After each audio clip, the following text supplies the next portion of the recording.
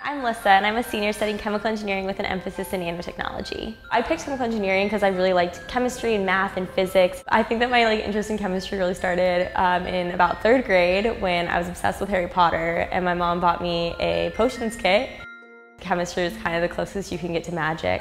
This year I was awarded a Wiesen Scholarship. I was definitely really honored when I found out that I got it. It wasn't the type of scholarship you apply to, it's something you're selected for. This summer I interned at Accenture, so that's a technology consulting company, and I loved it. I've worked in 2 nanotechnology labs on campus here. Quantum dots are tiny particles whose properties change based on their size, and I've also worked with thin film nanomaterials. If you layer materials together, you get the properties of both of them, so you can make lighter materials that are stronger.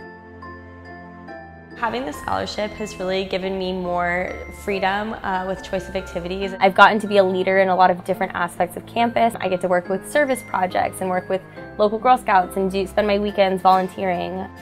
I live in a house with 60 girls. I'm in a social sorority here on campus, and I absolutely love that experience. I've made so many friends from different backgrounds and different experiences. I also work with a freshman class, so it's called the Freshman Academy program. So it's an intro to engineering class that all incoming freshmen take. I'm pursuing a minor in art history. I love art, I always have since I was a kid.